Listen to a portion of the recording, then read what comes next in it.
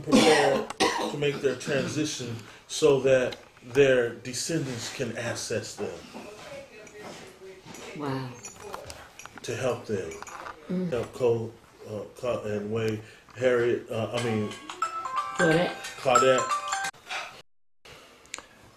Brothers and sisters, we have really a fantastic opportunity to hear a man who is full of wisdom, full of spirit, has spent a lot of time on the continent and all of the sacred places where our history is recorded and hidden, and has had an opportunity to research both sides of the ledger, from the European archives and their sacred places to our own sacred places, and been in touch with spirits of our ancestors and also the spirits of those who have captured us. And so many on both sides have spoken to this brother, and he has listened with attentive ears. And now we ask the Creator to let his lips speak and let him tell us some of what he has heard. I give you Dr. I always pronounce Issa. Jahi Issa. Jahi Issa from the University of Delaware. I was previously at Delaware State University. Delaware State University. Right. So I'm over there. Tell us a little bit about yourself and well, how you came to be who you are. All right. I was born and reared in St. Louis, Missouri, in an area called Kinloch, Missouri, which is the epicenter of Ferguson. Ferguson is a part of St. Louis County. It's not some distant land away from St. Louis. It's literally, Dred Scott is buried in Ferguson. And so that history and that culture, Scott Joplin is buried in St. Louis. And I recall as a child listening to a lot of Scott Joplin's music because people took pride of that form of music that he created. So that's where I'm from. I'm from St. Louis, Missouri. I grew up in a nationalist family on my mother's side. They were either pastors or in the Nation of Islam. So that is what had a large, serious influence on me in my life and wanting to be a historian. I knew that since the age of age of 10, and then following the works of Dr. Ben and Dr. Clark and Van Sertima, that's who I wanted to be like growing up. I wanted to be like them.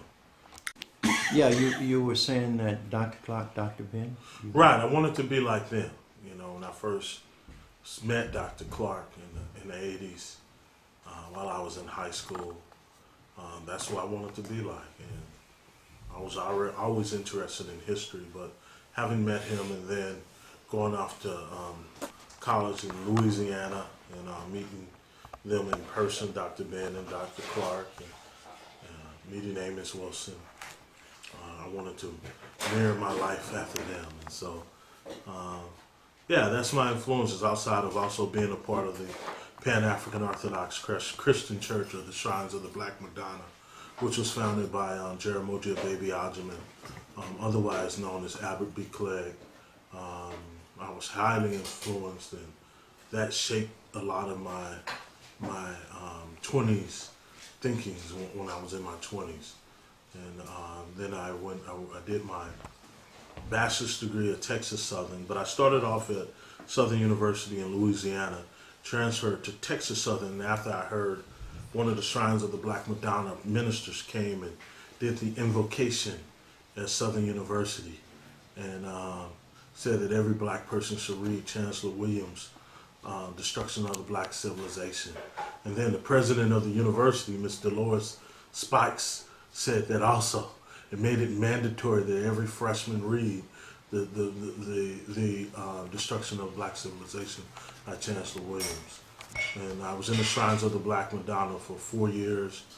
I went to seminary at Emory, started traveling to Africa, started in Egypt, and then made numerous of trips to West and North and Central Africa. And that's shaped a lot of who I am today and my beliefs.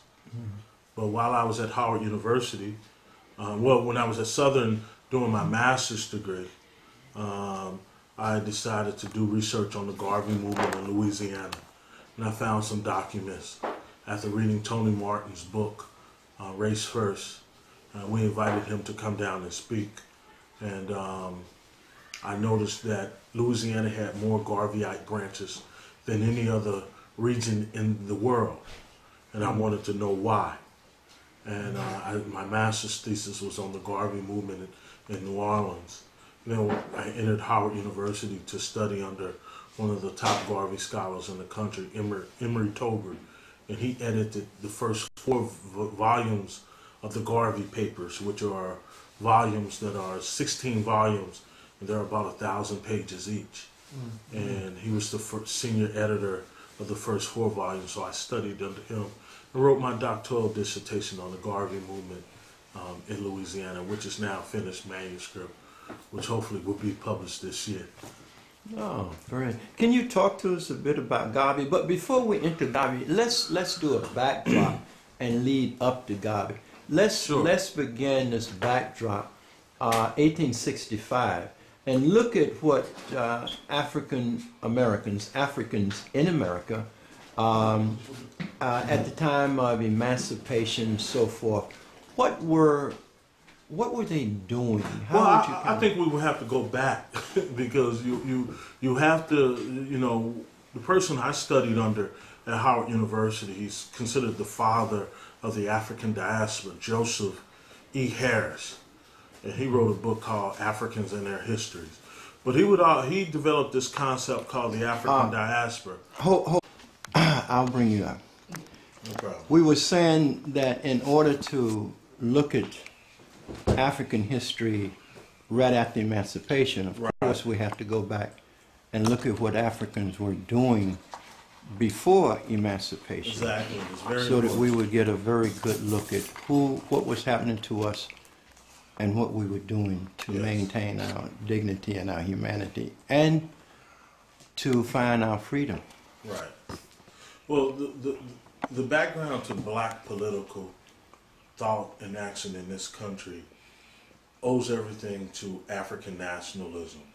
Black people who came to this country, or African people who came to this country, came here culturally and sovereignly equipped. They came from sovereign kingdoms. Those Africans who were shipped into Louisiana, Georgia, South Carolina, for instance, South Carolina, just for historical references, Malcolm X's paternal great-great-great-grandfather was Bambara from the Senegalese area, right? So this is how far we are from slavery, right? But our history didn't begin in slavery.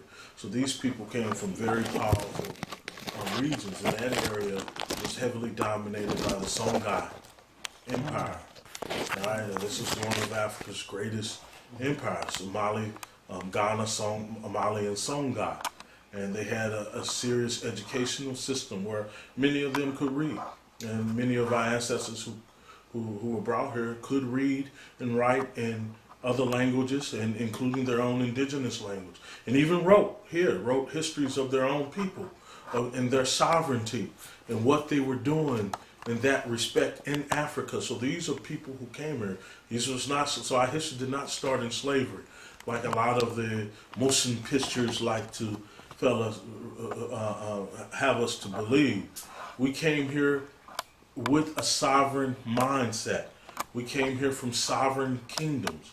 We came here directly linked from African kingdoms in which we ourselves, many of us within our bloodlines, are still related to African royalty. This is in our bloodline, and there's nothing you can take away. So this prompted our political thought and the resistance movement. Even if we start with the pre-colonial era, before America became an independent state in 1776. In fact, the American Revolution was really a counter-revolution to the African revolution that was being waged here, where these African nations throughout the American colonies were engaged in armed liberation struggles to free themselves, to either set up first to try to get back to the African kingdoms that they were forcibly taken away from, and secondly, or to set up African empires here, like what happened in Haiti, like what happened in Palmares in Brazil, and like what happened in what was then considered Dutch Guyana, which is now Suriname, where those Africans there have maintained more than 400 years of independent African states to this day. Mm-hmm. So we were doing that here. So we had a sovereign consciousness. So what we see now related to Black Lives Matter, which comes out of the Black Liberation Movement, which comes out of the Civil Rights Movement, then progressed to back to Black political independence. That's what the Black Power movement was always about. But that has been the core of our history. So if we look at the American Revolution, again, it was a counter to the African Revolution, where African peoples took up arms for their freedom all throughout the country, from the colonial period up until the end of the Civil War. There were more than 300 recorded African liberation movements. People call them revolts.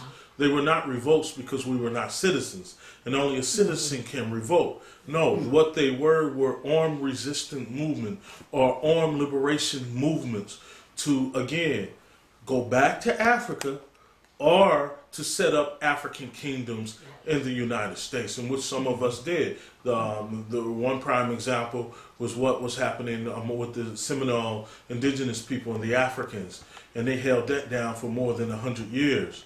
An African independent kingdom in which they merged with the indigenous people here.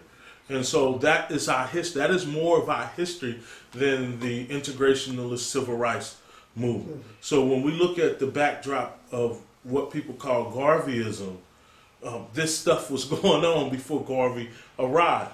Can I ask you to expand a little bit on the resistance movement, especially the Seminole, and connect that to what is going on in places like Florida today, and why there is so much resistance and at the same time outright murder of African people in places like Florida, because Florida would go all the way back to the Seminole. Right. In 2014, a watershed study came out by one of the country's leading scholars, Gerald Horne. He's a full professor of history at the University of Houston. He's written over 30 books, and all of them are primary sources. Many of them are archival records, so this is heavy stuff and the heavy work that he's done.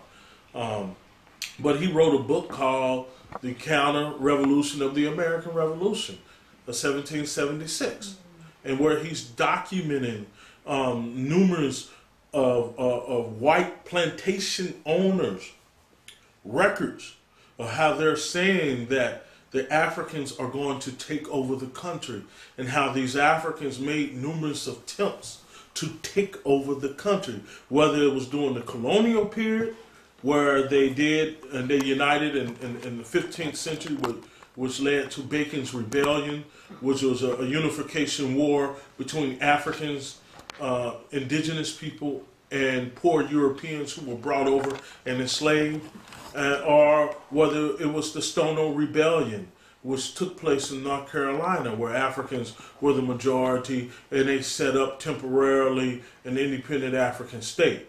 Or we can go, and many of them after the Stono Rebellion, at the request of the indigenous kings in Florida, or what that people call Native Americans, they moved there to Florida and set up the Seminole kingdoms there, where they fought the British, the Spanish, and the American colonists, settlers, for more than 100 years, until they were finally conquered under Jackson.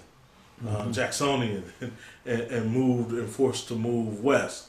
And so these resistance movements, like I said, there were more than 300 of them that were recorded. We don't know. There could have been 1,000 of them, but there were 300 of them recorded. And they were not just movements because they were angry. No, they were well planned out. And many of them were very close to taking over the seating powers where they existed. The largest one was in Louisiana in 1811. And they had trained for numerous of years. And they were very close to overthrowing the colonial government, the French colonial government of Louisiana. And so this is the history prior to the emancipation. This is what it was about. And some have even said that right on the eve of the Civil War, there were more than 100,000 African troops all vetting to right before the Civil War. They were about to march on Washington, D.C. And this is before the Civil War. 100,000 African men who were trained. They were trained in the mountains, all surrounded around D.C. And so America almost became a Haiti on numerous of instances. And that is also the history. That is the history. That history has dominated our African American political thought. And so this is the origins as to why we're so radical. So we have to look at Africa. We have to go back to Africa, understanding that we came from African states that had militaries, that were organized. And many of these states had scholars. They had engineers. Right? Some of them could read and write. We know this, as I said earlier, because many of them wrote their stories in Arabic and other languages when they got here. When they're married. Many of them were even more educated than their plantation owners.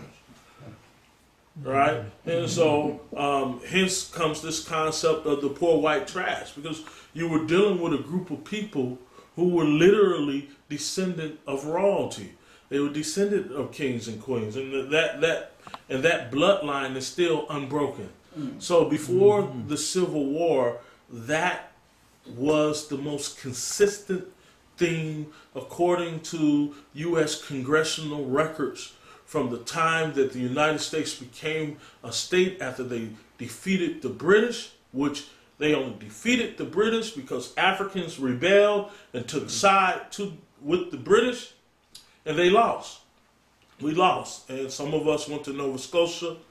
Some of us were forced back into enslavement here. But we never stopped fighting. We always fought. And and had not the Civil War taken place, the U.S. would have more than likely been like Haiti, because we were a majority in many places where we were.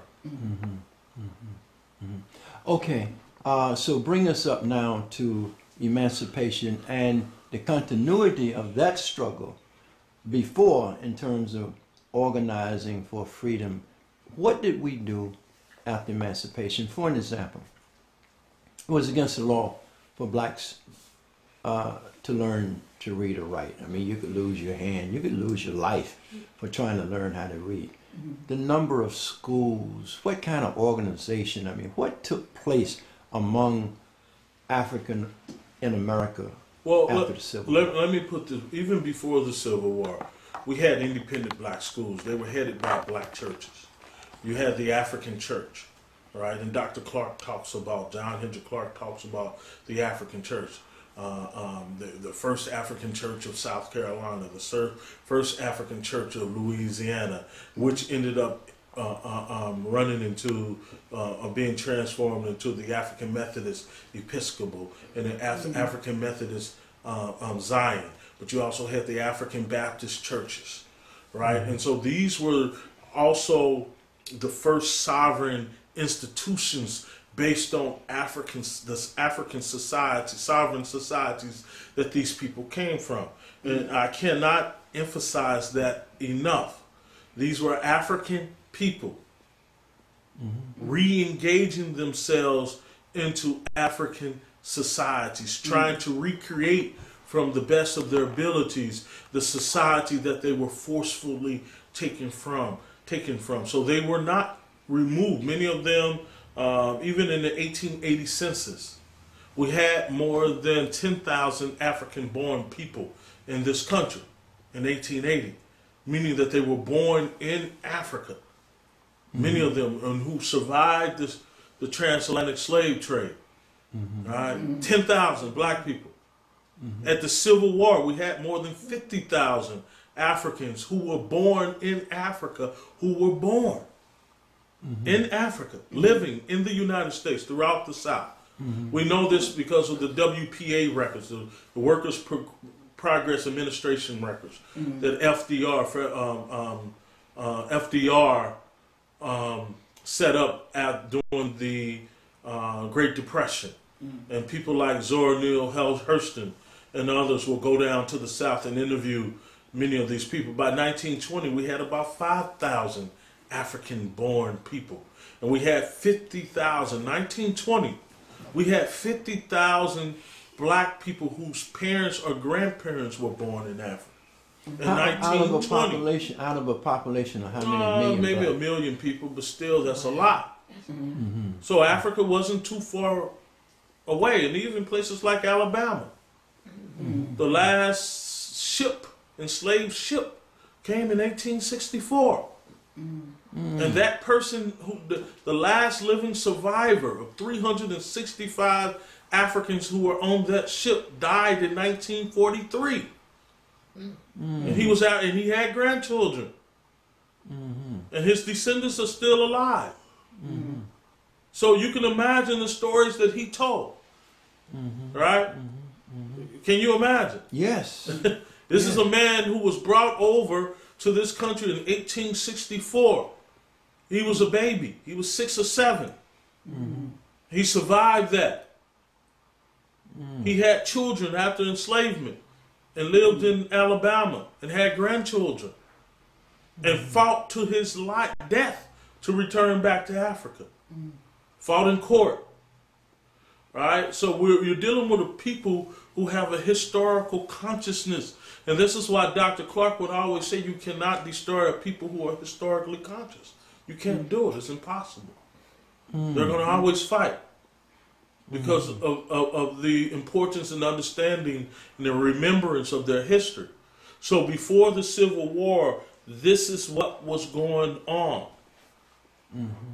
It was a lot of fear among the white plantation South that Africans would one day overrun them because there were all of these resistance movements. It wasn't just Denmark Vesey and Gabriel Prosser and Nat Turners. There were hundreds of other unheard heroes and heroines in our traditions who fought to end the horrible institution of slavery. Coupled with the fact that it was a dying institution anyway, but that's another story within itself. But what I want to get in people's minds is that the resistant movement was the dominant theme during enslavement. It was the dominant theme. It wasn't, all of us weren't just, taking the weeded beatings and laying down. And even if we did, they all had another plan. We're going to take it now, but at night, we running it, or we burning it down. That's been the history, right? And so with this backdrop of armed resistance movement, or armed rebellions, or armed liberation movements, we emerged this, what some people will say, this radical political thought. We had Paul Cuffey before enslavement. We had Bishop Henry McNeil Turner, who came after enslavement. So these radical black churches is nothing new. The radical pastor, that is a part of the black or African-American black political thought, resistance. That is the dominant thing. Dr. Issa, how did this organized force, what impact and what role then did it play within the victory of the North over the South? And would you say because of this organized struggle that Africans in America brought to the war, that we liberated ourselves, liberated America, and America is what it is because of African people. How would you kind of lay that out for us so we can get a... Well, that is the historical truth. Anything, because America was, and for the most part still is, but more then than now, but it's headed back that way. It was a totalitarian dictatorship.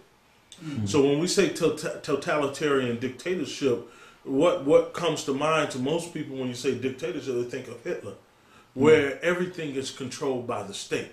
So that was the life of the African person in this country at that time period before enslavement, that our total lives were controlled by the state and dictated by the state, right? And so with the coming of the Civil War and the ending of the Civil War, primarily because of the African soldiers who willingly fought, many of them would have fought for free because they wanted revenge back on the people who raped, beat, sold their brothers and sisters, killed their mothers in front of them. They wanted revenge, and that's a very human response. Any group of people would have felt that way and would have died to free themselves.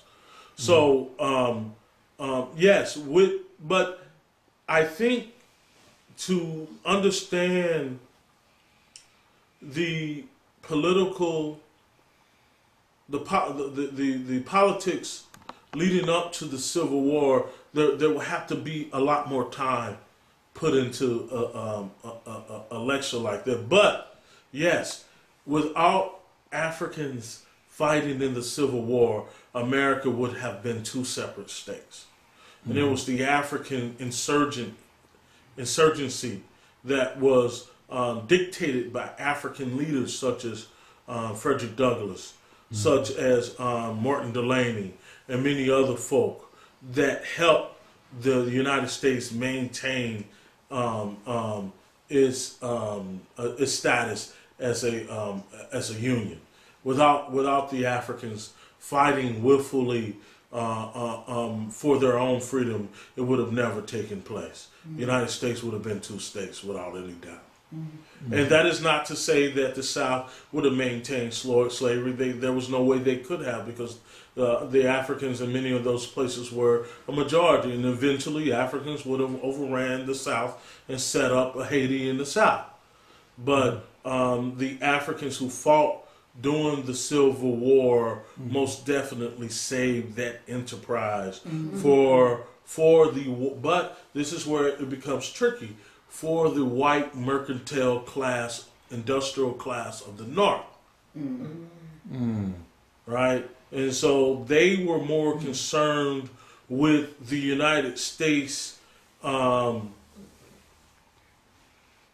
forward, because cotton was being produced all over the world at that time, and so was sugar.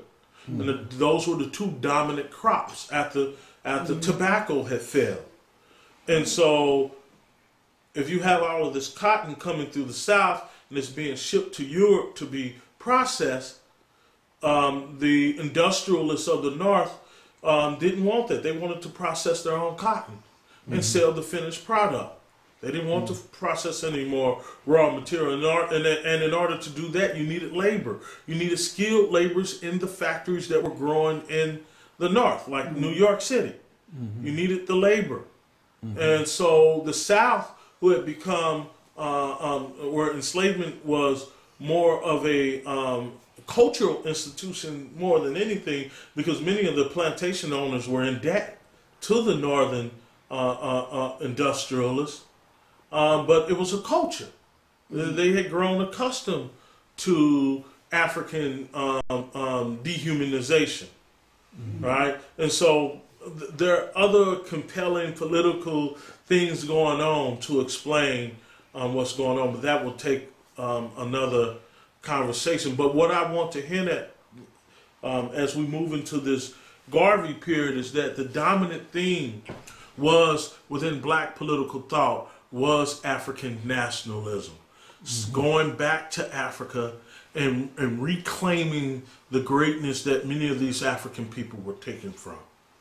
And that was the dominant thing. So if you have in 1888 or 1885, 20 years after the end of the Civil War, 10,000 or more people who were born in Africa. 10,000. So that means that these people understood their Africanness more than most people would like to think otherwise. They understood, some of them understood exactly what part of Africa they came from. They understood the rituals. They understood the language. Right? And so if you were in an area like New Orleans, where I wrote my study on in 1920 when Garvey comes, and your grandmother, you knew your grandmother. Your grandmother raised you until she died, and she was born in Africa. What do you think the conversation would have been in that household? What type of... She would have told you about Africa. About Africa. And if you can go back, you should. Because this is how it was as compared to where we are now. Right? And so even before Garvey, there were numerous Pan-Africanist institutions in the South. Right? And as I started with the black churches, starting with black education. So when the missionaries, after the Civil War, and the missionaries came to the South, they were shocked that there were already that there were already 500 independent black schools. Within 500. Within what period? Within the 5-year period after the Civil War. Wow. Education was the dominant thing among African people. Some people say because it was denied. I'd like to say no, we came from educational institutions in Africa. In fact, Chancellor Williams talks about the education of Africa in his book, in this book, Destruction of the Black Civilization. He has a chapter on the education, what processes people go through as far as education. But then you also had written traditions. As I stated, many of those Africans who were brought here came from a long tradition of written tradition, a long history of written traditions. So this existed also. I already discussed Paul Kofi and other groups of Africans. Martin Delany, right before the Civil War, in 1854, there were 2 conventions, from 1854 and 1858. 1854 was the National Negro Convention, where black people, all the black free leadership came together in Cincinnati, Ohio, and had decided that they were going to return to Africa. Some of them voted not to. But then after the case of Dred Scott, which was 1857, that African leadership that said they were not ready to go back to Africa, when the United States government said that no African could ever be a citizen of the United States, that resurged, and they raised more than $4,000 for Martin Delany. $4,000 in 1858, which is probably about $600,000 today. The black community raised for him to go to Africa to find safe havens for African Americans to return. And Martin Delany had negotiated 4 spots with various African kings, so that and 4 treaties, so that they can return back to Africa. But this money was raised by black people. That amount of money at that time period to go back to Africa. This was the dominant thing. And so this is why I say, even at the Civil War, after the Civil War ended, and the 13th Amendment, which abolished slavery, the 14th Amendment, which gave African people their citizenship, and the 15th Amendment, which granted the right to vote, no one conveyed or even asked these Africans who were freed, allegedly freed, because the 13th Amendment really didn't free African people. It only transferred slavery from the individual white Southern owner to the state. The state controlled it. They took it. That's why there's a clause in the 13th Amendment. Except. You are free except unless you were what? Convicted of a crime. So they took it from the individual plantation owner and transferred it to the state. All right? Because they had to control these Africans. What do you do with all of these black men? All right? The state is going to control them. And if they get out of line, they will incarcerate them and have their labor controlled that way. But still, black African nationalism was always the central theme, right? And so when Garvey comes to the U.S. in 1916, right at the backdrop of Booker T. Washington dying, this is what he encountered. He started off in Harlem. He got a letter from W.E.B. Du Bois.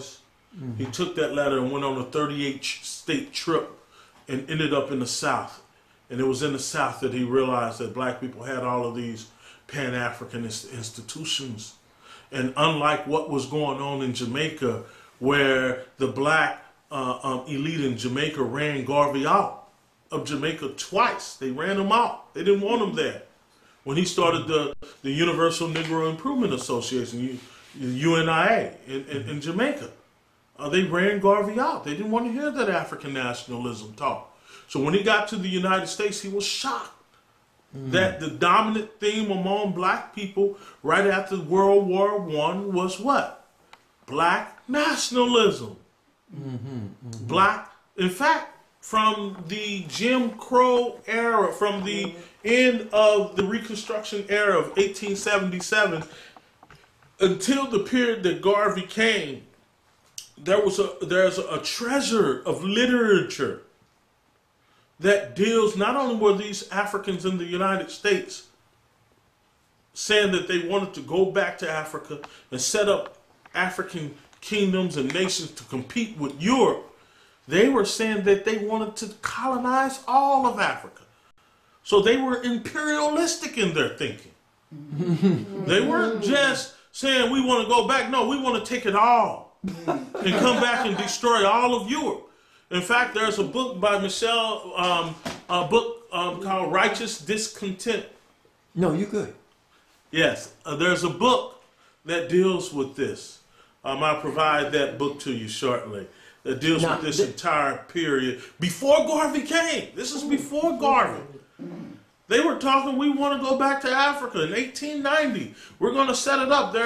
I found some records at the National Archive, at the Library of Congress. From 1878 to 1891, one of the biggest African liberation days was in New Orleans, where 10 to 20,000 black people from all over the South will come to New Orleans and celebrate Haiti's independence and Liberia's independence, and they even bought ships to commerce and trade and sending black people back to Africa. Chief Alfred Sam, who came to this country, a king from the gold, what was then called the Gold Coast of Ghana. He came from an area called Salt Pond, right? And he wanted to do trade among African Americans. And he got here and ended up in Oklahoma.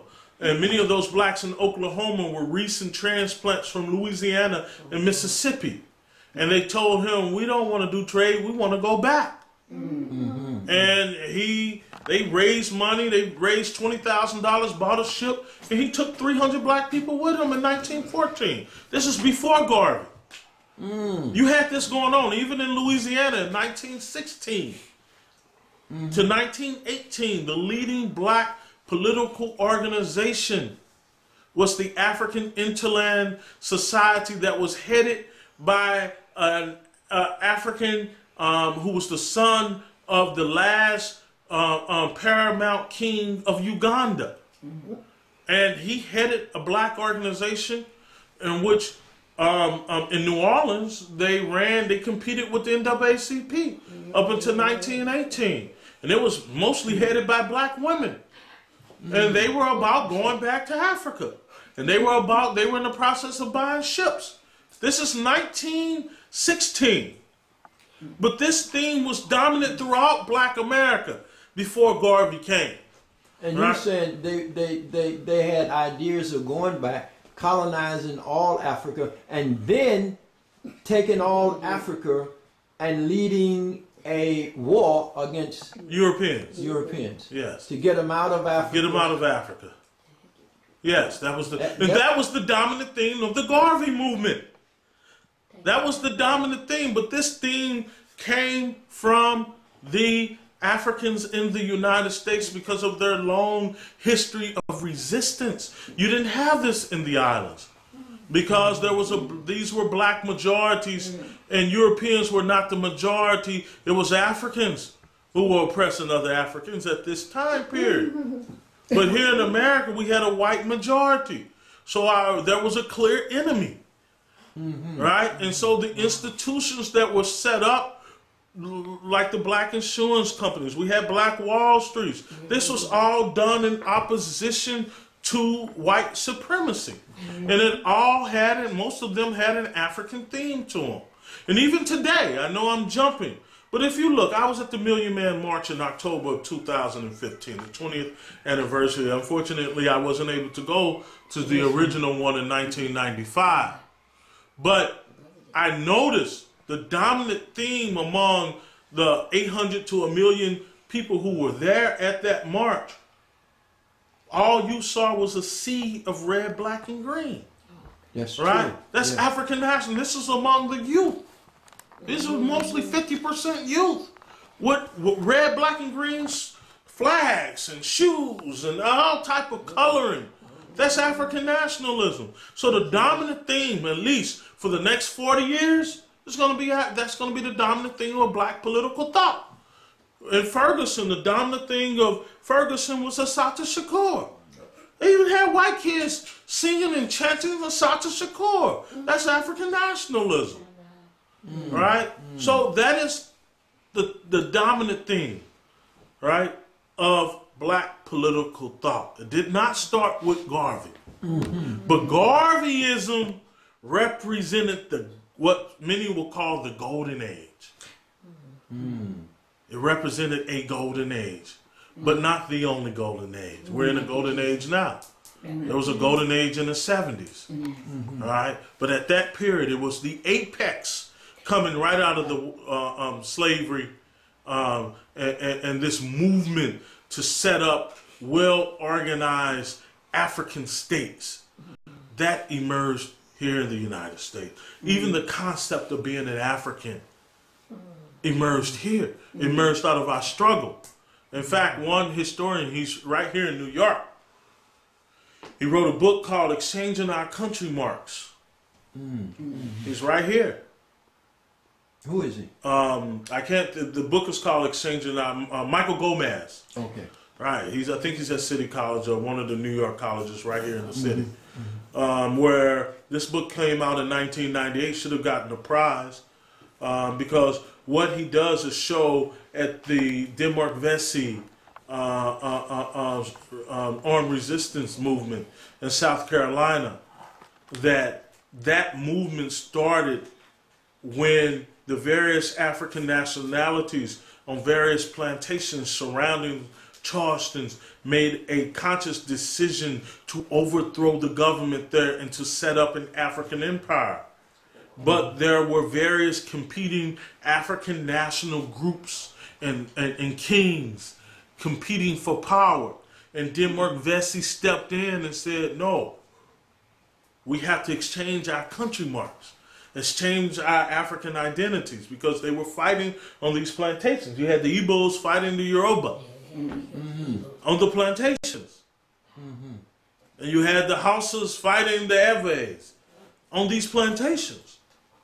They were divided until Denmark Vesey came in and said, no, we have to throw that away and become one people. And that is the beginning of African American political thought. with that armed resistance movement, which almost had not one person told America would have been to Haiti. Right? But this was the dominant thing. And Garvey didn't create that. What Garvey was able to do with his skills, having traveled all over the world, having been a publisher, he was able to bring these competing African nationalist groups in the United States together as one. And having been an organizer in Jamaica and having fought the black elite in Jamaica who did not want this. As I told you, that even up until Garvey, up until the 60s, Kwame Nkrumah, when Nkrumah decided that he wanted the bones and remains of Marcus Garvey removed from London and brought to Ghana. That's when the Jamaican government stepped in. But up until then, they didn't want Garvey. Right? But Garvey the Garvey that we know today was created among the African population in the United States. Right? That's what created Garvey and his legacy. Right? And he was rejected even when he was thrown into prison in the United States and deported back to Jamaica. They ran him out. They tried to kill him, the Jamaican elite. So when they say, "Oh, we created Garvey," no, you didn't. You tried to kill him until he died. He died in London. He couldn't even go back to Jamaica. And he said he would never go back because of the way they treated him. But we saw his vision here, and we gave refuge to his vision, as we did many other African people who shared our vision of freedom and self-determination and sovereignty. If you would look at the Africans in America in comparison to, and we all one people, I mean, in terms of being African, but what is it that differentiates the African American and the focus, his focus on liberation from other Caribbean? Well, if we look at the West Indies specifically, they've always had the illusion of a nation state, right? Where there are black majorities in Jamaica and Trinidad and Tobago, right? But it's still, these are still properties of the Queen of England, right? In the United States, we've never had that illusion because it was a hostile, it was and is a hostile, dominant society that wants to control every aspect of African freedom here in this country.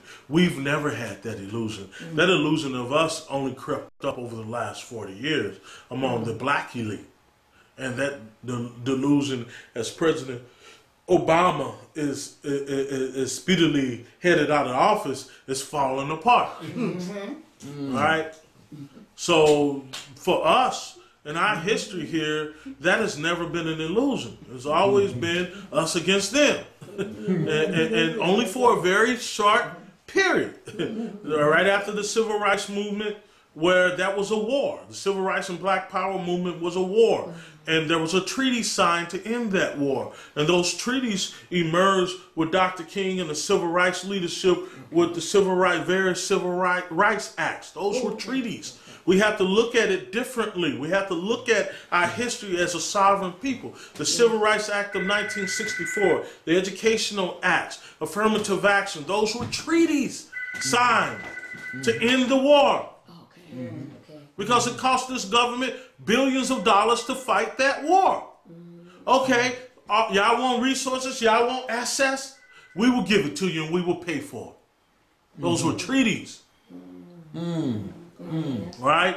And the European elite said they were temporary treaties until we got enough of y'all food so we can take it back. And that's what we're witnessing.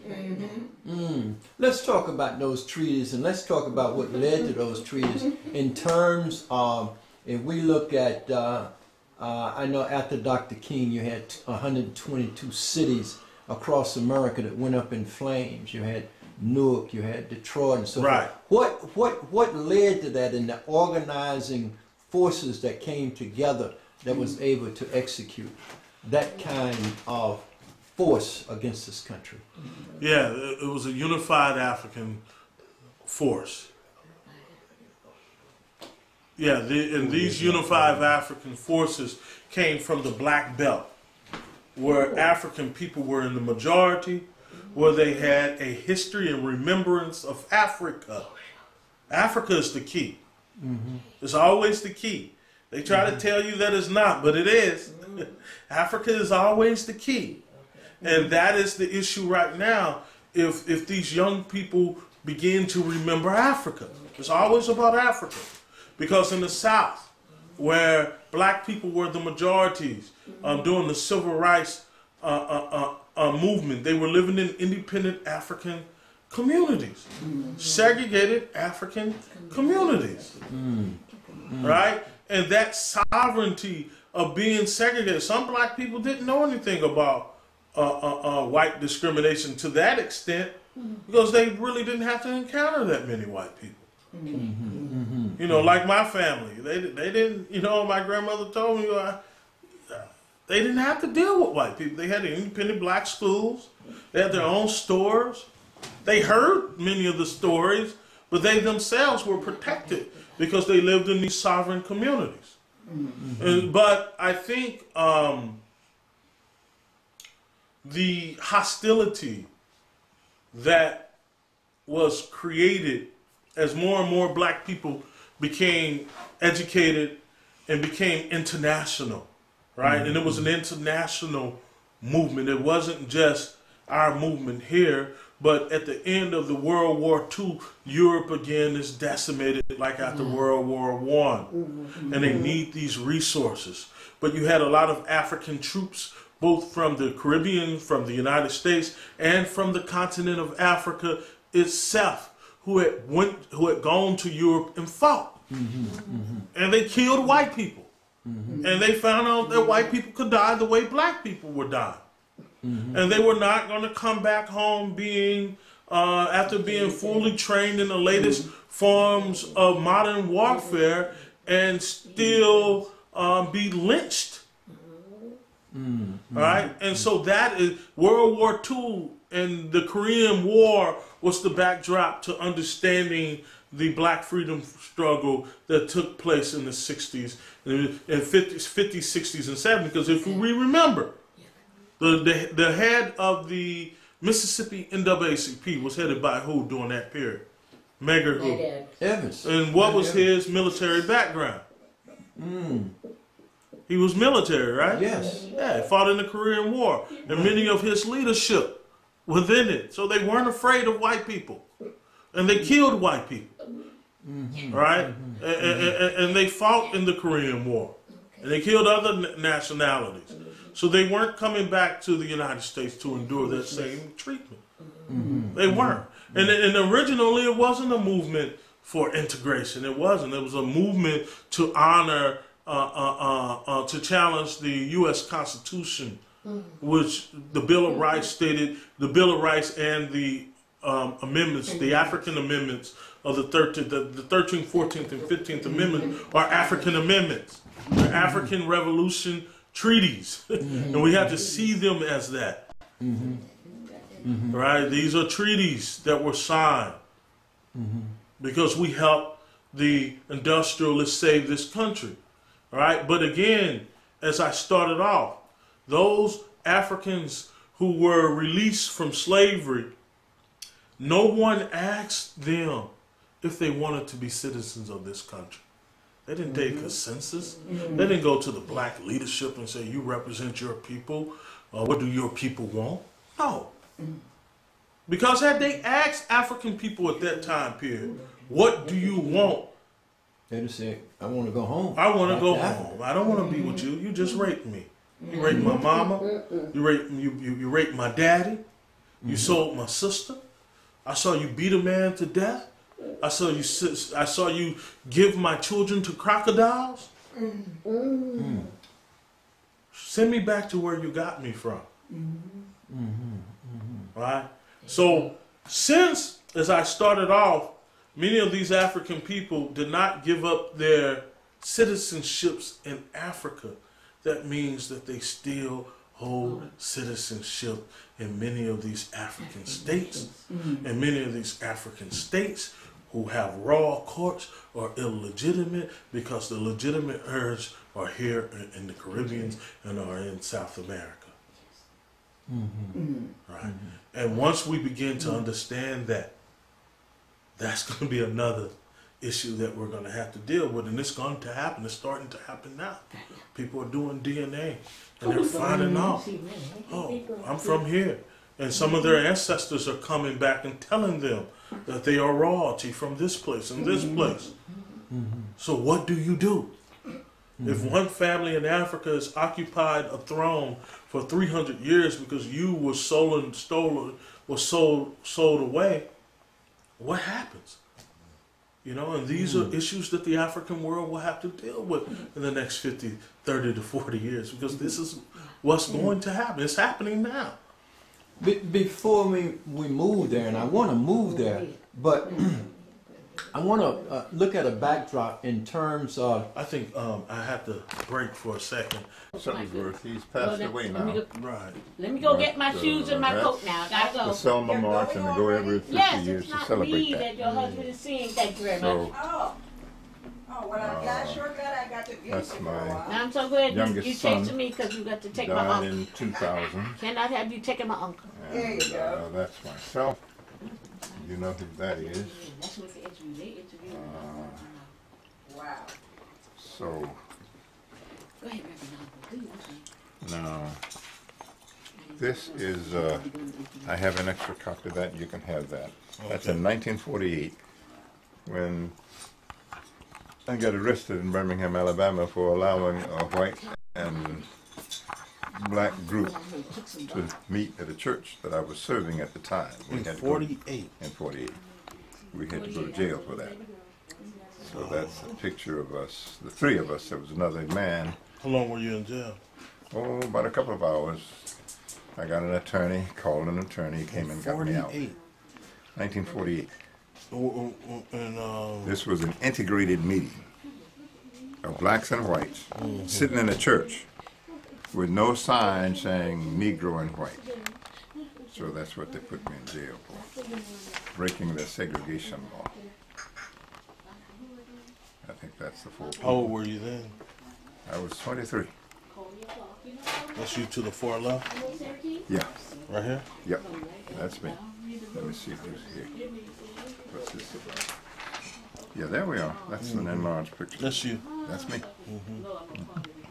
And that's the Reverend Dombrowski, James Dombrowski. He was a leader in the group that came down there. And that's a woman came down from New York, Doris Sink.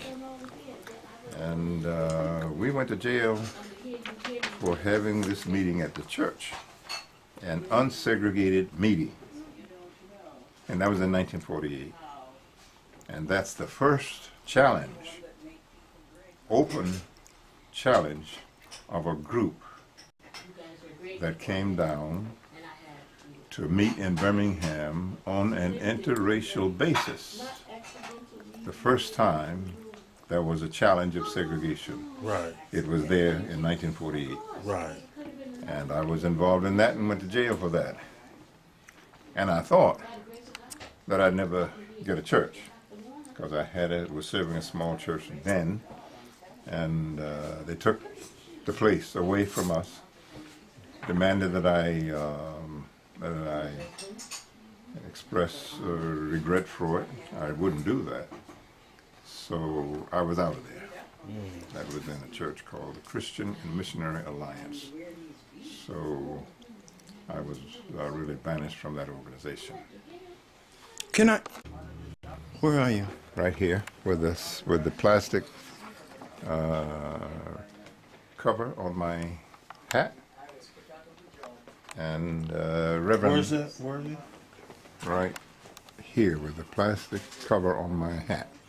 And next to him was Reverend Harold Long, who served the... Right here? With you looking down? Looking down with the With the sunglasses. That's okay. me. Where's Bernie Sanders at on here? Okay.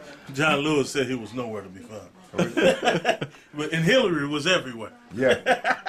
Yeah. What's wrong with him? You- With John Lewis? What happened to him? He's still serving. No, I said, but he came out and said that Bernie Sanders was nowhere to be found in the civil rights movement, and Hillary and Bill was everywhere. But it seems like Hillary and Bill was nowhere to be found, no. and Bernie Sanders was all over all the photos with Dr. King. Yeah, he went down there. But Bill and Hillary. So why did John Lewis lie like that? He's a Democrat, and they're Democrats. That means they're liars. Well, he doesn't mean it that way, but they were nowhere to be found. In Yeah, fact, so he talk lied. about how they're trying to change the leadership of the civil rights movement. We went down there. Okay, that's another. We need to sit down. Please do. We had the opportunity to be here in the home of Reverend C. Herbert Oliver, one of the architects of the Birmingham, Alabama, stay out of downtown shopping for black folk. In fact, it was What year was Reverend that? Oliver who called for. What year was it? 1962. Oh, wow. It was Reverend Oliver who asked black people to stay out of downtown Birmingham shopping. So it's my great pleasure to be here in his home, and we have Dr. Issa. Issa. Pronounce that, Dr. Issa. Issa, that's fine. Issa. And so it gives me great pleasure for these two historians and activists to talk to one another. The question that I had asked brother Dr. Issa was, did the civil rights movement, did integration affect, how did it affect, was it negative or positive integration on the black community, the black movement, the African-centered movement? How did it affect African Americans, integration? Right.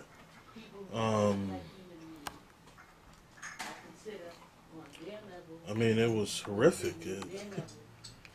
We have a whole. I'll put it like this: in 1960, W.E.B. Du Bois, in his last speech in the United States, he did it from Johnson C. Smith University in North Carolina. It's called "Whither, Why, or Now," and basically he prophesied 40 years to the year 2000 what integration would do to black people and what the current civil rights leadership was doing at that time, that they were driving black people into extinction. I write about this in my last article on how black colleges are turning white, the ethnic cleansing of HBCUs in the age of Obama. That's the title, and I start off with this long quote from W.E.B. Du Bois. He said, by the year 2000, there will be less and less black school teachers, black people, or fewer and fewer black kids will want to go to college. They will want nothing to do with Africa and would identify more with their Native American blood than with their Native American blood than with their African blood, and they will lose contact with the rising African world. Up until then, our struggle had always been with Africa. And Du Bois said this before he left. The problems of integration. He prophesied, and it's a very long but very important article because he's looking into the future, being a futuristic intellectual. So now we see that everything that he prophesied about is come to fruition. Our struggle, particularly that was waged with people like Reverend Oliver, the sacrifices that were made, the deaths, to make sure that a group is advanced. Many of those struggles and those treaties that we signed, as we call them, bills and amendments and all of these things, but they were treaties, really. A treaty to end the war, that was waged because it cost the federal government billions of dollars. The struggle that we waged, and they didn't feel it was worth it. So they said, okay, if all they want to do is be included, we will let them in for a period of time. But we must take the souls and spirits of their minds and their youth. And that's what they did for 30 years until hip-hop came. And that's how I came into my consciousness, through hip-hop. That's how I learned about Africa and our struggle and our history through groups like Public Enemy. And then those generations that came after me, they had nothing, and we see them with the Black Lives Matter, and there's other genders are put in front of them, particularly that of the gay and lesbian gender. That comes first, and that is the driving point of the Black Lives Matter movement. So yes, integration has destroyed us, and I don't know, without the divine providence of God stepping in, the next 20 years, as it regards our 400-year sojourn in this country, could be quite different, and that's why, yeah. So it has destroyed black people in our international movement. It has destroyed up until then. It was always international, with Africa at the center of it. Reverend Oliver, what is your thinking on integration, its effect on the black movement? Well, I'd have to go back to 1948 when I first got involved, and was put in jail for allowing Negroes and white people to sit together in a church without signs saying Negroes and whites and separating the races. And that was in 1948. And we were opposed to segregation. And there were, it was just everywhere in Birmingham. Segregation was the way of life in Birmingham. You had Negro and white separate restrooms, eating places. There was white water and there was Negro water. And everything was totally separated, and that's the atmosphere in which I grew up. And I was very much opposed to it.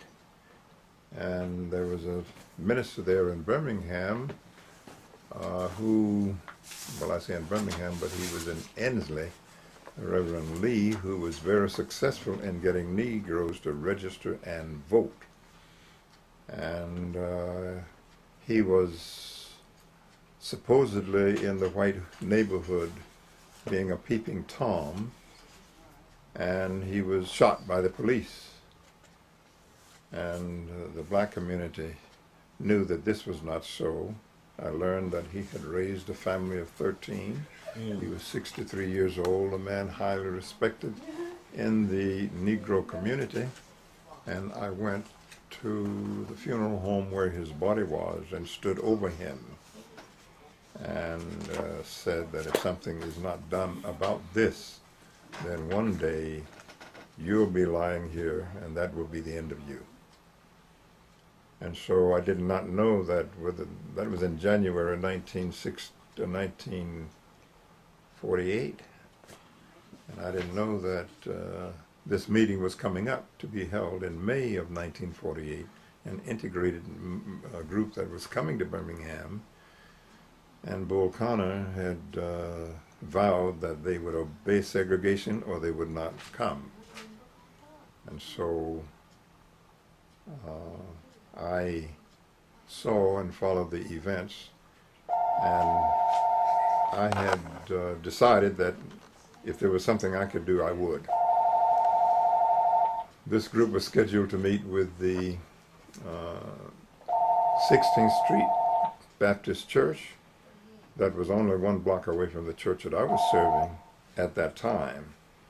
And the minister there, Reverend Luke Beard, under Connor's threats, canceled the meeting.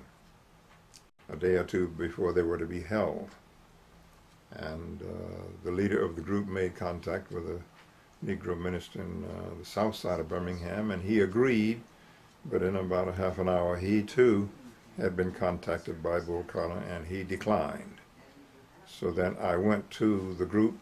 I knew him personally, Louis Burnham, and told him that I'm serving a small church here. If you would like to meet here, you're very welcome. And he accepted. So he did not put it on the phone where we were meeting. He just put the address down, and people came and took her. He would give them a slip of paper, and with that they would come to the place where they could meet. So the meeting was held. The first session, it was a 2-day meeting. The first session was over before the police found out. But they found out in the afternoon, and they came and read to us the segregation code of Birmingham and said that we were violating the law and that we should disperse. And we did not disperse. And that's when James Dombrowski, Doris Sink, and Eddie Forey were arrested and taken to jail. And they came back and asked who was in charge of the property. I told them I was. So they said, "We are arresting you too." So they arrested me. And I was taken to jail and fingerprinted. I called Attorney Shores, and he came and got me out within a couple of hours. Then we went back to the church and cut down the weeds and made a path to the back entrance of the church. And we decided that if they got to have segregation, they'd have to go to the back entrance. So that became the white entrance. The back of the church where the weeds cut down, that was the white entrance. And Negroes or black people could come into the front door. Now Bull Connor enforced this because the law itself did not say that white people have to come at the front. They left that out. So he was free to force white people to go to the back, which was really not good segregation. But that's what he did. And the next day, Senator Glenn Taylor was to be the featured speaker in the morning, which was a Sunday morning. And he came to the church not knowing what had happened. And when he attempted to go into the front door of the church, he was told that he had to go around the back and come into the back entrance. And he didn't understand that, so he proceeded to go in, but an officer was standing with his arm over the door. And an officer standing on the ground, which was, there was a step, 6 or 7 steps up to the entrance. And there was a policeman on the ground there, and he grabbed the senator by his arm and flung him off of the porch and sent him spinning over a barbed wire fence and blooded his shin. And they scooped him up and took him to jail. That's how he got arrested. Well, that made news. Paul Robeson commented about that when he was getting ready to make a trip. It hit national and international news. So that's my introduction to the struggle against segregation. I don't know that I was so much for integration, but I just wanted segregation out of the way, and we could make our choice as to who we wanted to be with. But that's how I got involved, and I did not know at the time. There were no other groups, there were no civil rights groups, there were no activists involved, and I felt that having been arrested, I would never be called to serve a church. And I think I was right. But I didn't know that God had some people around the corner, we might say.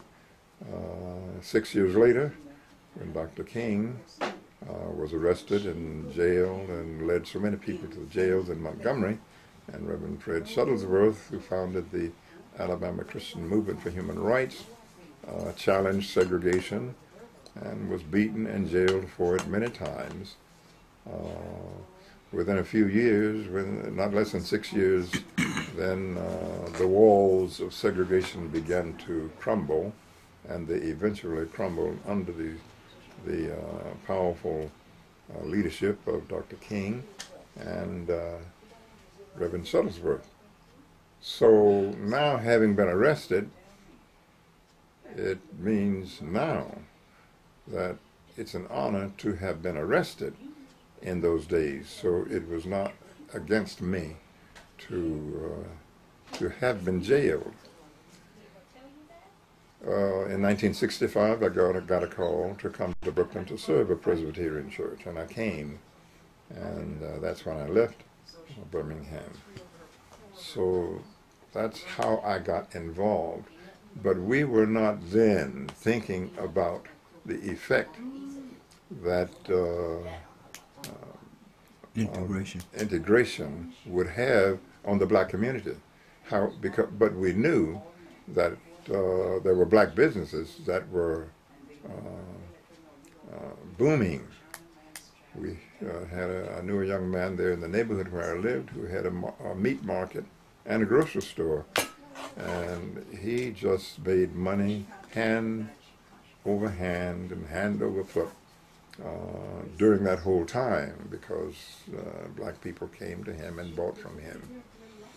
But those stores, I do have a clipping, not on my hand right now, but in January 1963, Dun & Bradstreet put out a statement which said that during 1962, more than 500 businesses in Birmingham had closed. Why? Why? Because people were not shopping downtown.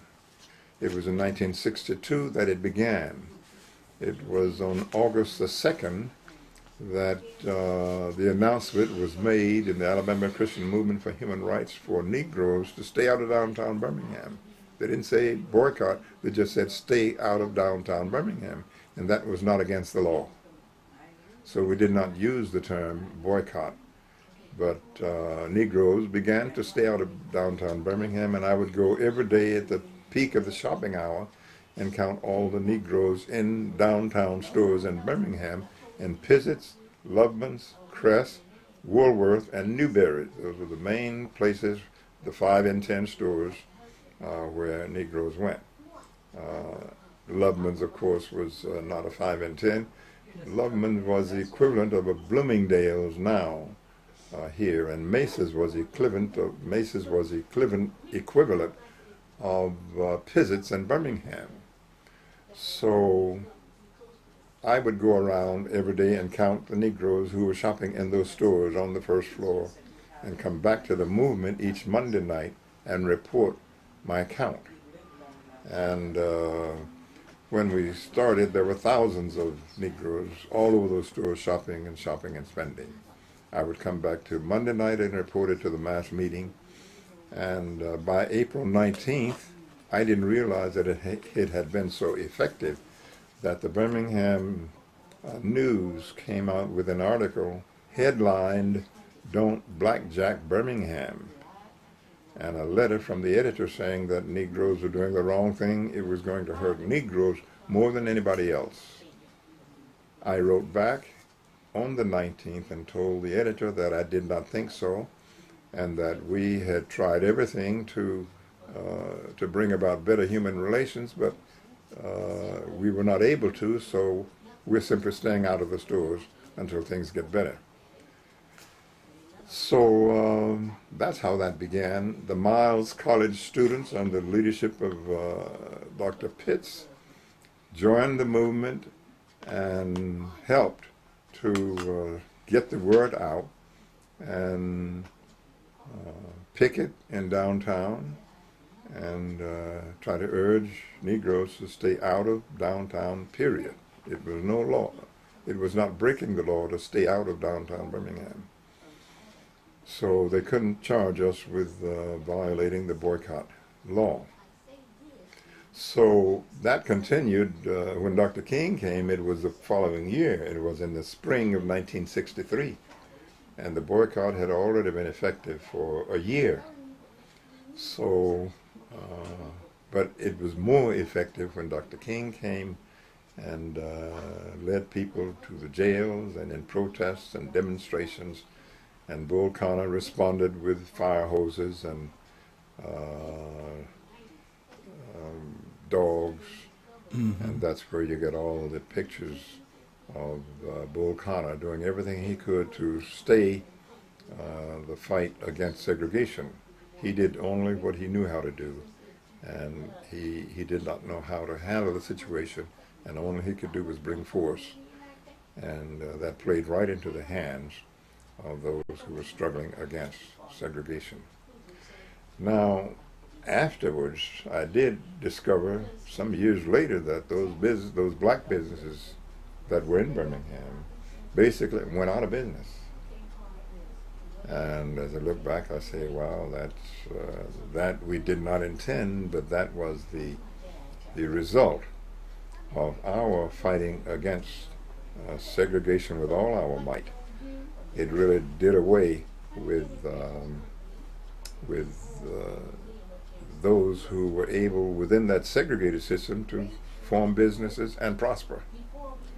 But that was not the uppermost element or thought in our minds. Now, what you say about Du Bois, I did not. I was not had no contact with Du Bois. Never met him. But I do know that he opposed Marcus Garvey with all of his might, and I don't know. I haven't studied to find out what was his rationale.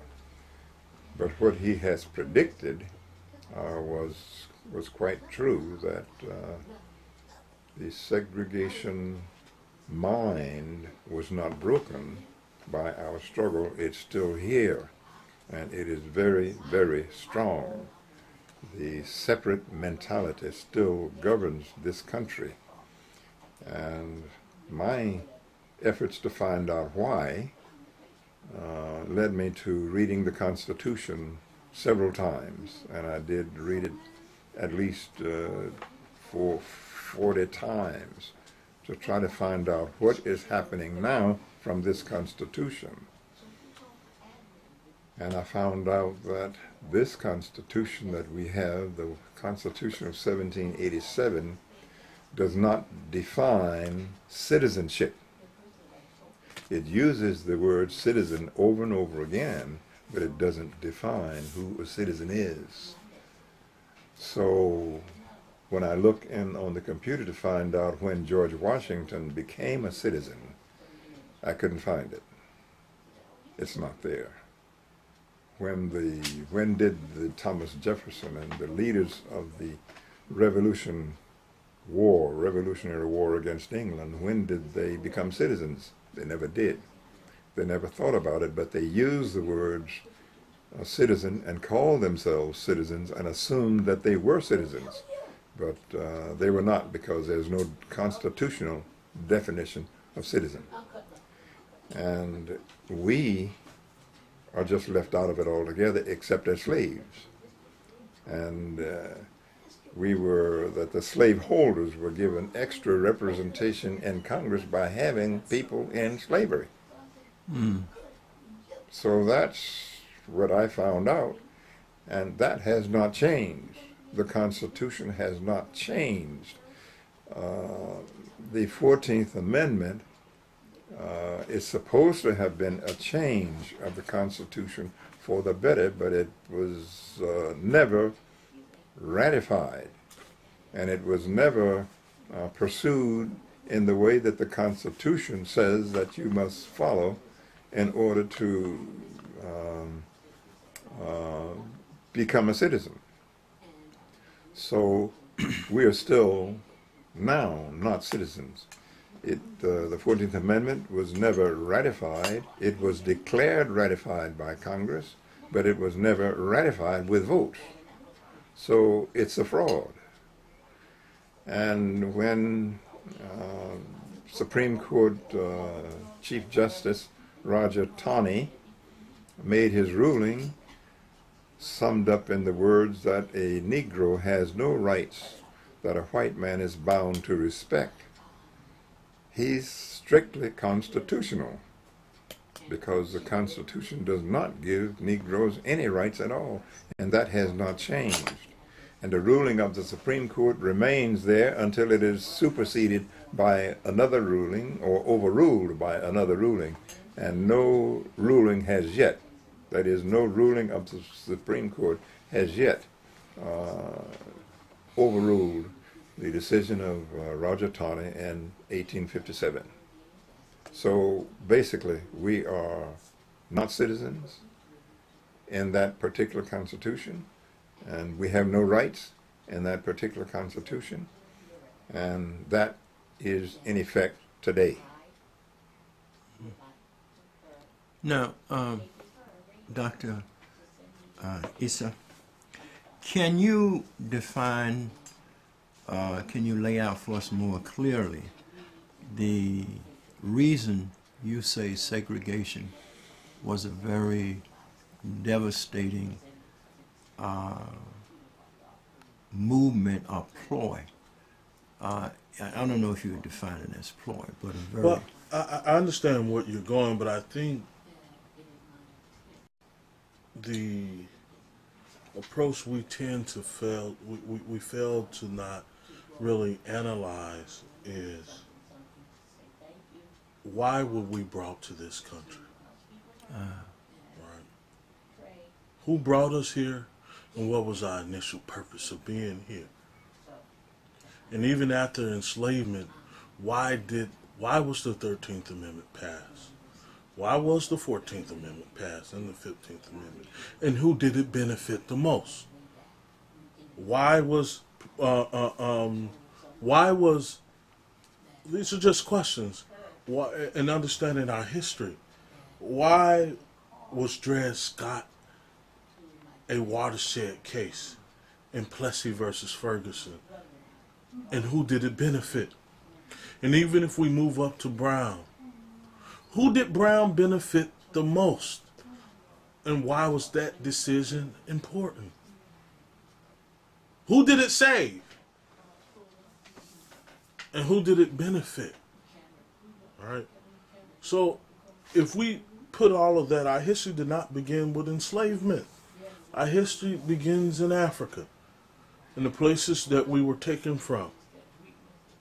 We were taken from African kingdoms, as I stated earlier.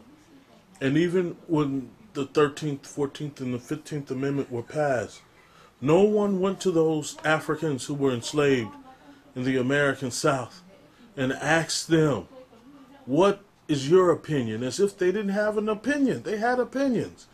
If you can set up 500 schools within a decade after the Civil War, then obviously you were thinking before the Civil War. They had opinions.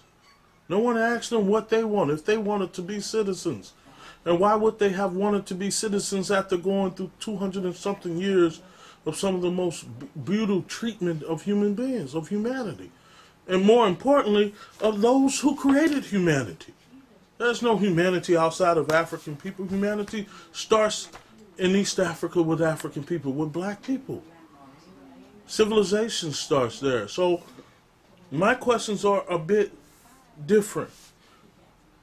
And looking at segregation and whether it destroyed us or whether we benefited from it, because ultimately the history of our people in this country has, although we've had some very dignified struggles, has always been at the whims of the white elite or the European elite. They control the power apparatus in this society to the point where a peaceful man such as Dr. Martin Luther King, who never killed anyone, was shot in his head brutally. They didn't poison him. They wanted to make an example, so they blew off his head. To another man who was not known to have killed anyone. Malcolm X was shot 22 times in front of his wife and infant children to make examples. They could have poisoned him. Hugo Chavez of Venezuela said that he believed that the U.S. poisoned him. They have other ways of killing people that they feel are a threat. And when these type of decisions are made, they're not coming from someone, the lowest of European society. They're coming from the top. So our history has been that, although we have struggled and we've had a beautiful struggle, but it's also been a history of domination of one group against another. And that's mostly been because of what Du Bois called the failure of our leadership, particularly during that time period. We thought that it was a great thing to feel that, or that we really believed that the Constitution was written for us and that we were included in it, and that one day the European elite would just wake up and say, hey, treat these people like we want to be treated. But that hasn't happened yet, and it probably will never happen. So I think we have to re-examine our history from our natural origins to what is happening today to see if we have benefited collectively as compared to the dominant group.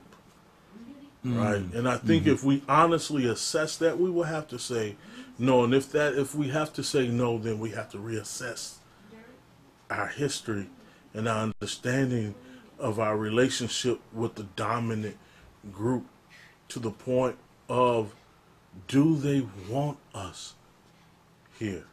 And if they want us here, do they want us to share power? Because ultimately that's what it's about, being able to control one's life.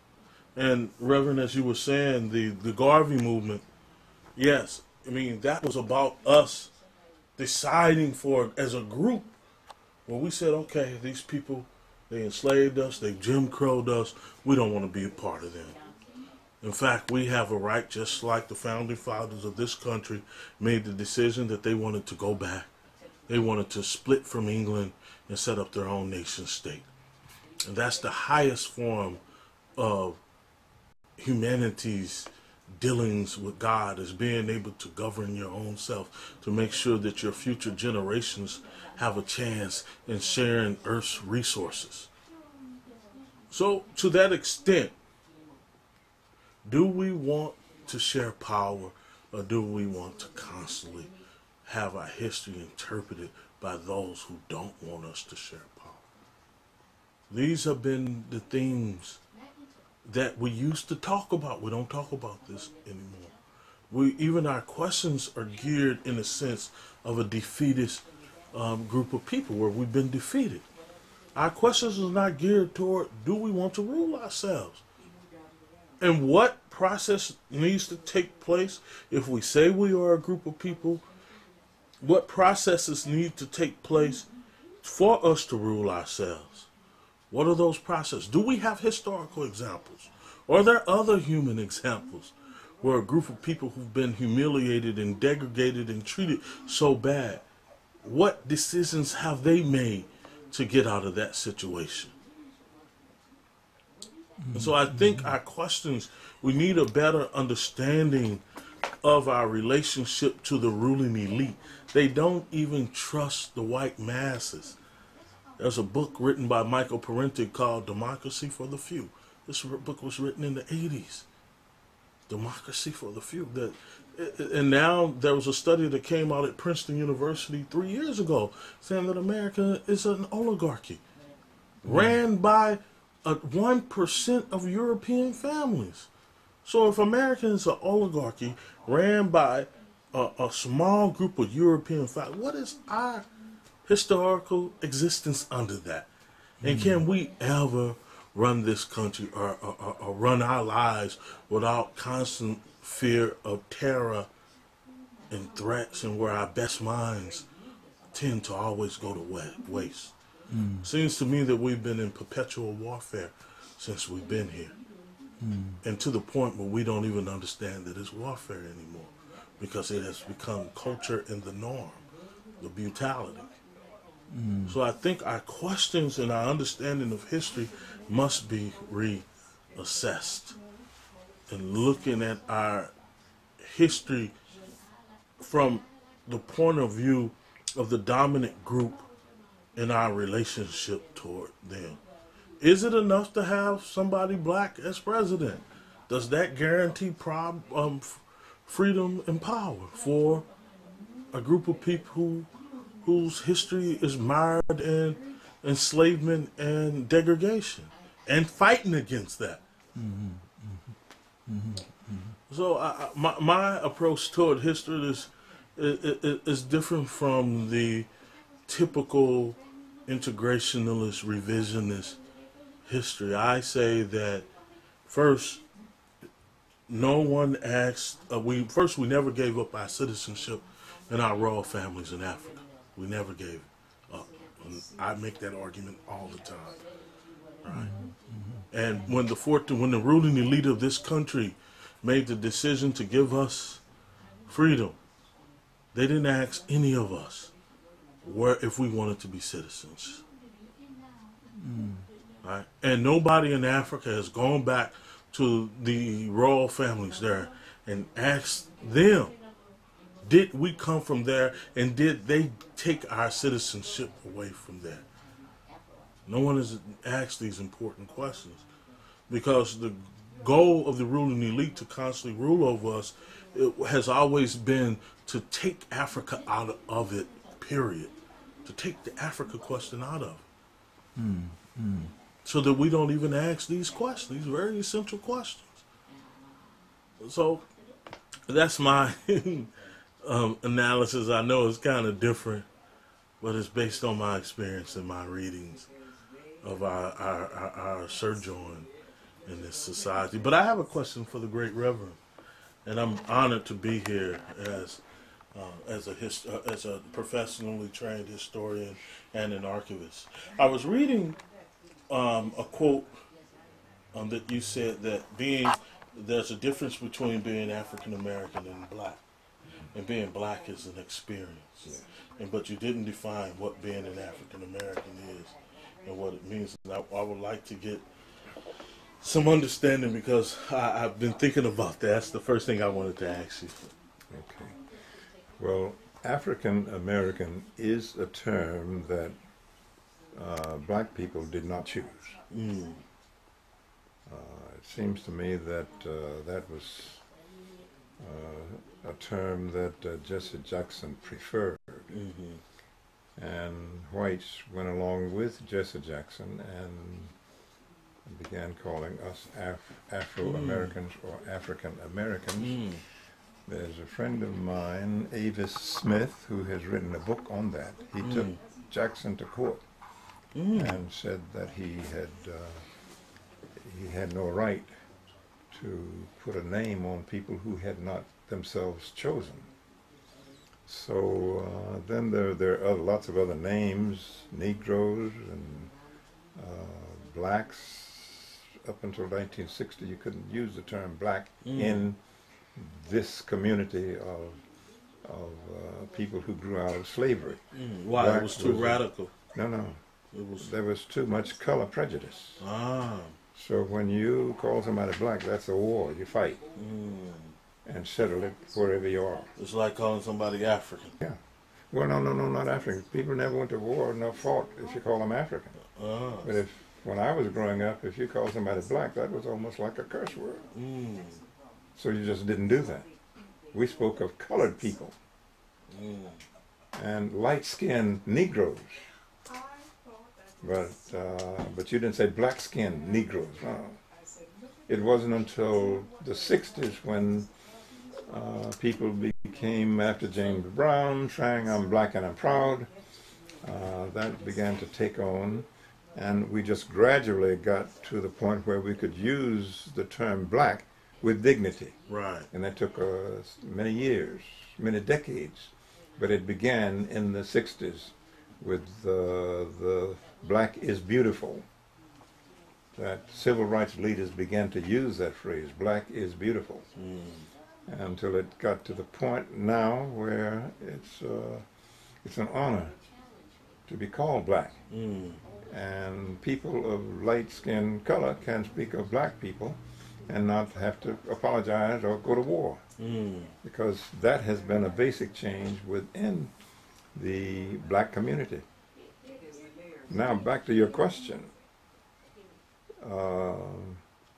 Dr. Issa, tell me again, give me your question again, because I think I've lost the essence of it. You said black is an experience. Oh yes, okay. This came to me many, many years ago because there are all kinds of shades within the black community now. There's from Adam Clayton Powell white to Marcus Garvey black. So I just thought about this for so long, and I said, well, now, being black is not a matter of a color. It's an experience that you have, regardless of your color. If you're as white as Adam Clayton Powell and black as Marcus Garvey, you're going to have an experience in America that is equivalent to being rejected and segregated against and discriminated against and cheated and killed. That's the experience that you will get. So it is not a color. It's an experience in this country that makes you black. Right. Because there are white people, or rather Negroes who are white, skinned, but Negroes. And they get the same treatment here. So I finally said that it's the experience that makes you Negro or black in America. And everyone who lives here and who has 1/32 of black blood in them, black blood, whatever that is, then you are Negro. You can call yourself an African, but they treat you like a Negro here, without respect, without dignity. So you have to say who you are and be who you are and go against the whole system of racism that this country lives on, that it created and lives on and thrives on to this very day. And they are very much worried about what you have said about where we came from and how we got out of where we were. We did not deny our African heritage. Of course, some have, but we didn't do that. But we realized that we were in a situation where that did not mean it. That was a detriment in America. Right. So we have to move to the point where it is no longer a detriment. Yes. And I just saw through Brother Clemson's enlightenment about the King Alfred plan. Yes. And the way he's talking is the same way that the people who are pushing the King Alfred plan say that black people or Negroes are thinking. And that kind of thinking must be destroyed according to the King Alfred plan. Right. And you are articulating it, which means you are marked for death in the King Alfred plan. Yeah. And they tried to kill me. Okay. And I had a serious struggle over the last, can't find work, everything. They tried to kill me, for real. Well, the Alfred plan is to kill off all blacks in the country and put them, just kill them all off, get it over with, because they are not going to stop agitating for what you're saying and what I'm saying. Right. So they are preparing for that. They said these people are not going to change, so they must be eliminated. So that's what the King Alfred plan is. Kill them all off. 22 million of us. And they stated on TV I mean, if you got that kind of plan, you don't announce it in public. But the first time I heard it from someone on the computer. And I hadn't known about it, but wow, I can see that they do not intend to allow to happen what you're saying and what I'm saying. They will kill us all off. So that serious. Reverend Oliver, let me ask you to describe the black community when you were coming up in terms of businesses, in terms of churches, in terms of leadership among black people, in terms of our cohesiveness or our togetherness, so that we can see before and after. Before segregation, who ran the schools? What was education like? What were the businesses in the black community like? Kind of give us a snapshot of the black community before integration and the black community today when you go to these communities. Okay. We grew up as a cohesive society. Cohesive around separateness and segregation. And we understood that that was where the prevailing society wanted us to be, and if we wanted to be in good terms with them, we had to accept what they gave to us. So there were segregated schools. Whites went to separate schools, blacks went to separate schools. There was only one high school in Birmingham, Alabama, and that was Parker High. Parker High was started by A.H. Parker, who was a follower of Booker T. Washington. And he set up industrial high school, teaching Negroes trades, how to run printing presses, how to make clothes, how to mend shoes. All of the things that we need to enable us to live were taught at Parker High. And I took printing under Fess Watley. When A.H. Parker died, the school's name changed from Industrial High School to Parker High School. And that's where I went, that's where my son went. And but there was a cohesiveness, but it was a cohesiveness within the framework of segregation. You had to stay there and be happy there. That was all that the segregationists would allow. If you wanted to get out of that and break out of that, you didn't do that in the South, otherwise you were killed or lynched, or you'd have to leave. And there were hundreds of thousands of Negroes who had to leave the South because they simply could not stand the segregation there. But when they came north, there was a more subtle kind of segregation, which still did not accept them. So wherever we go in America, we are unaccepted and unacceptable. And there is no program in this country that provides for the type of dignity that you're speaking of. Sharing power? No. This country hasn't even accepted that they don't have all the power that they thought they had. And right now they feel that they control all black people, and everybody's got to fit in with their way of life, or else they want to wipe them out and kill them. That's the white mentality that's still ruling this country, and that's the mentality that has to go. If we can find a way to survive together, very good. But the King Alfred plan makes it very clear that they do not have any intention ever to share power. There's no such thing as sharing power with black people in this country or in any country. So that's the racism that is still so deep in this country that so far it cannot be erased.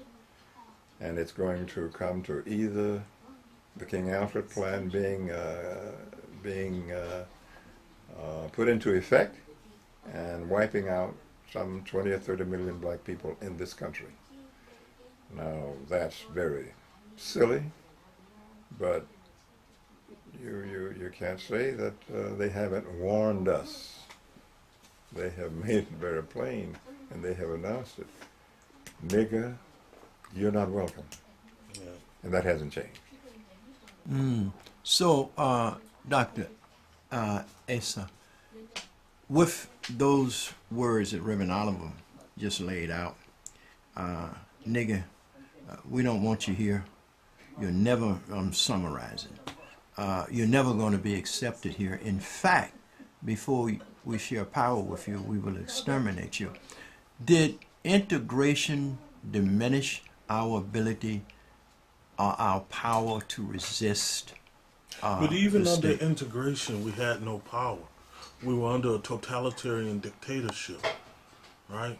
So even within segregation, we were limited. And at any time, look at places like Black Wall Street, Tulsa, Oklahoma, where we had powerful economic institutions, but we were surrounded by a sea, an ocean, galaxies of white supremacy who had the power, where they dropped the first bombs on American soil to destroy this prosperous, segregated community. Right? So the issue is because they had the power to do so. They had the power. And they got the okay from the ruling elite to do it. And nothing happened. Nothing happened at all. So my question goes back to, do we want to be a part of the ruling elite where we can guarantee the sanctity and survival of our genetic pool the same way that they do? Or do we not? If we don't want to be a part of the ruling elite, then extermination is the only recourse of the ruling elite, because we're not needed anymore. They don't need our labor. Slavery is over with. They don't need us. And what do you do with a dog that's not needed anymore in the circus, who's grown too old to even perform? You euthanize it, you get rid of it. So if we know that is the case, and we act as if we want to rule ourselves, then how do we get to the point of ruling ourselves? That, to me, is the issue. And these are the issues that Garvey fought for, the black folk and the millions of black people who they said were dumb and ignorant, because they were talking about ruling themselves. That's dumb and ignorant.